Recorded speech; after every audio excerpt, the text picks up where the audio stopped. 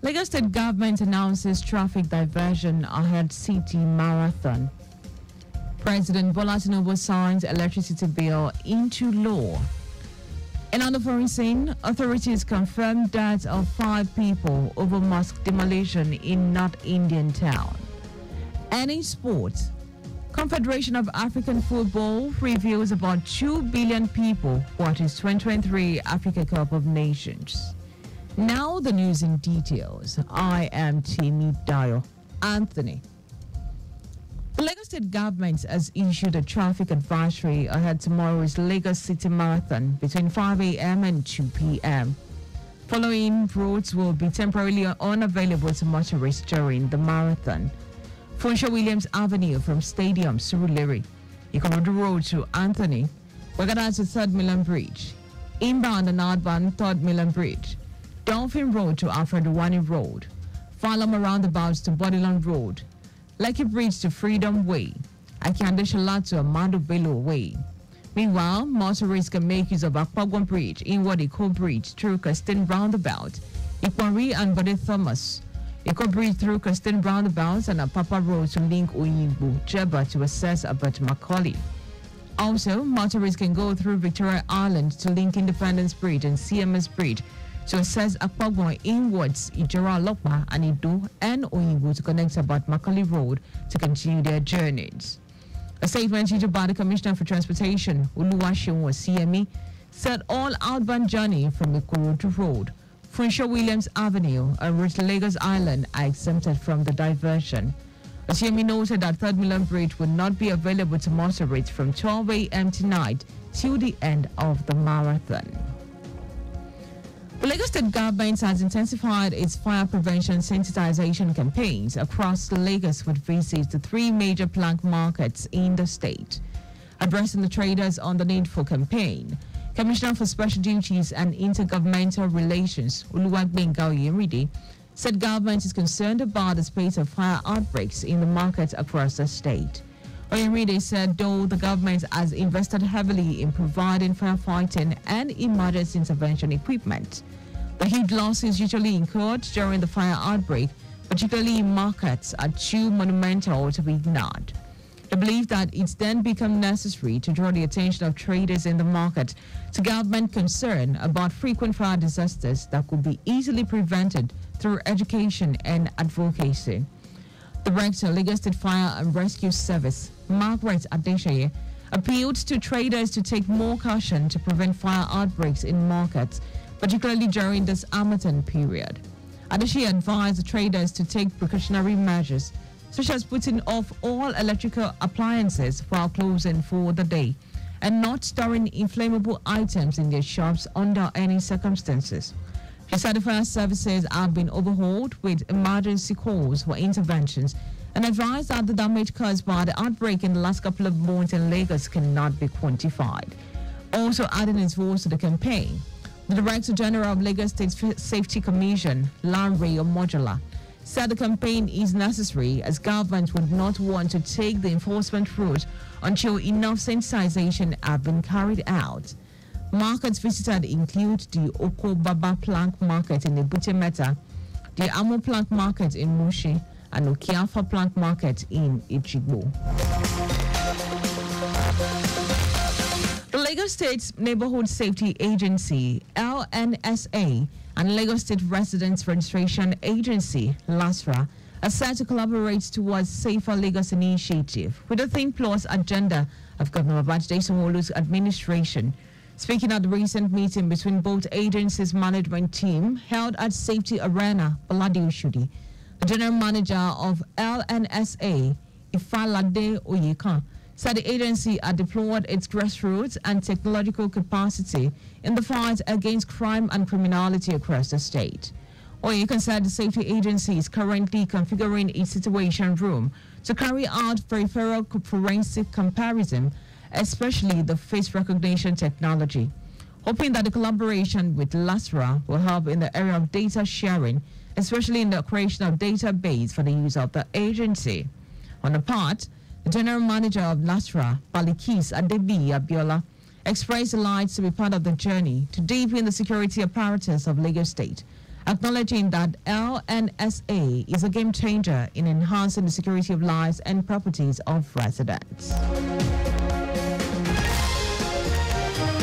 The Lagos State Water Regulatory Commission, LASWACO, has warned water producers, particularly those operating in Oshodi, Sola local government area, against the activities of fraudsters impersonating the Commission's office to scam them. Executive Secretary of LASWACO, Funke Adepoju, said the Commission has been inundated with information that a group of persons, numbering about 7 men and women, have been extorting money from some water producers around Oshodi, Solo, local government area of the state. Adepoju stated that the group does not represent any agency of government, saying that they are imposters and impersonators. She advised the associations and group of packaged water service producers to be conscious of the situation, imploring them to immediately report the activities of the unscrupulous element to the nearest police station or to LASWACO office at Block 19, 3rd floor, Secretariat alongside Keja, or they can call 081 6878 2223. And now to the rest of the story. President Bola Tinubu has signed the electricity bill into law. Tinubu's special advisor on media and publicity, Anjorin Gilali, said the bill seeks to address the development and environmental concerns of host communities and set aside 5% of the actual annual operating expenditure of power generating companies from the preceding year for the development of host communities. Gilali noted that the funds allocated for the development of host communities will be received, managed, and administered for infrastructural development to the host communities by a reputable trustee manager to be jointly appointed by the GENCOs and host community. Still on the federal government is planning the construction of renewable power plants to boost electricity generation across the nation. Minister for Power, Dayo said this during a meeting with foreign agencies. Adelabu highlighted the creation of renewable power plants that will be one of his 8 strategies to ensure incremental improvements in national power supply. He also promised to ensure that the Rural Electrification Agency lives up to its expectations by serving the underserved and the unserved rural communities that may not be commercially attractive to the distribution companies. The National Union of Pensioners, NUP, has lamented the impact of economic downturn on its members. NUP President Godwin Alumobisi, who said this during the press briefing in Abuja, said retirees in some states receive as low as 450, 500 and 1,000 naira as monthly pension. Abubunsi explained that the difference in pension rates across the country was due to lack of pension harmonization, which the union has consistently advocated for. It stressed that the situation is very uncalled for by the failure of many states to implement the reviewed minimum wage. And now to foreign news. At least 5 people have been killed and dozens others injured during the protests sparked by the demolition of mosque and a religious school in India, the latest in a spate of demolitions targeting Muslim structures. Municipal authorities in Adwani town in the northern part of Uttarakhand bulldozed the building, saying it has been built without permission. Police said Muslims torched vehicles and threw stones at them in the protest that followed, prompting them to fire live ammunition and tear gas in response. The district magistrates of Nainital district, Vandana Singh, where Hadwani is located, said demolition and its aftermath were not communal and should not be seen as such. She said the protest was linked to a government drive to demolish the property that is neither registered as a religious site nor has been given any recognition. And now to sport. The Confederation of African Football, CAF, has announced that about 2 billion people are watching the 2023 Africa Cup of Nations in Cote d'Ivoire. CAF President Patrice Motsepe said this at a meeting with CAF member associations presidents ahead of AFCON final on Sunday. He noted that it is an achievement that Africans should be proud of, saying the next one would even be better. He also added that during his interaction with the media, Nigeria's President Bola Tinubu would be in attendance when the Super Eagles take on host Cote d'Ivoire in the final of 2023 Africa Cup of Nations. Just before we go, slow down at road junctions, intersections, and pedestrian crossing. You can follow us and like all of our social media platforms. X, formerly Twitter, Lagos Traffic 961. Instagram, Lagos Traffic Radio 961. Watch us live on Facebook, Lagos Traffic Radio 96.1 FM. And on YouTube, please subscribe and watch all our previous programs and news on our channel, Traffic Radio 961.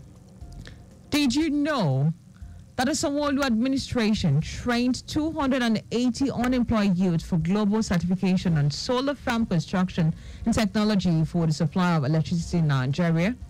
You can get more details on Lagos State Government website. To end the news, here are the highlights of the major stories. The Lagos State Government has issued a traffic advisory ahead of tomorrow's Lagos City Marathon between 5 a.m. and 2 p.m. President Bola Tinubu has signed the electricity bill into law. We also told you that at least 5 people have been killed and dozens others injured during a protest sparked by the demolition of a mosque and a religious school in India, the latest in a spate of demolition targeting Muslim structures. And in sports, Confederation of African Football, CAF, has announced that about 2 billion people are watching the 2023 Africa Cup of Nations in Cote d'Ivoire. For contact with the newsroom, please send a message to Lagos Traffic Radio at lagostate.gov.ng. That ends the news broadcast, compiled by Sadiq Yusuf. I am Dayo. Anthony, many thanks for listening.